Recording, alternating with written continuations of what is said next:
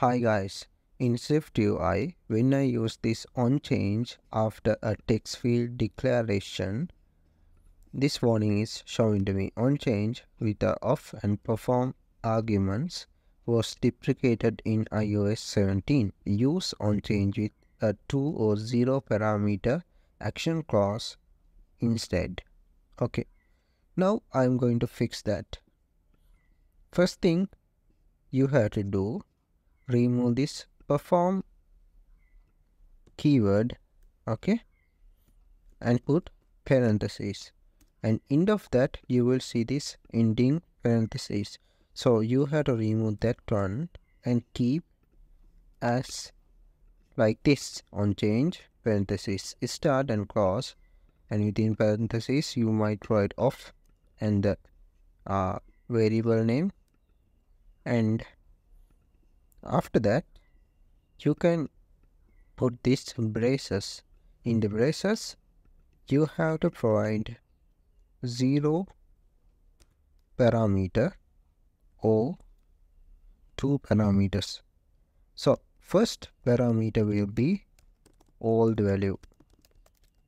That means when you access this first parameter, you will access oldValue of this variable, and after the comma you can provide newValue.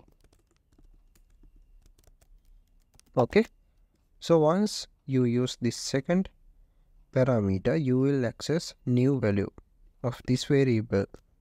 So we can go ahead and print newValue, and after that I'm going to print oldValue 2. So guys, I will include this code in the video description. You can refer that. Now we will see changes. Now the warning is gone.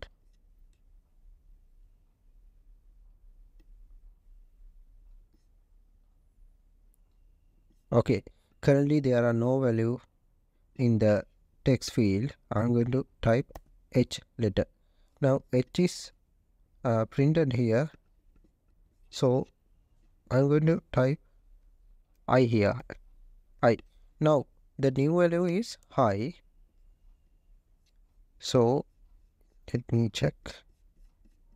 Yeah, high is printed.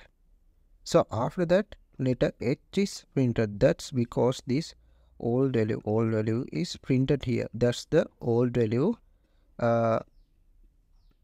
previously available to us.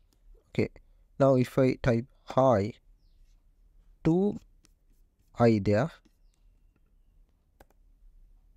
okay, high is printed and the oldValue is high.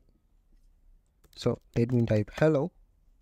So here we have the new value as hello, but oldValue was only hell without O. Okay, now we have that.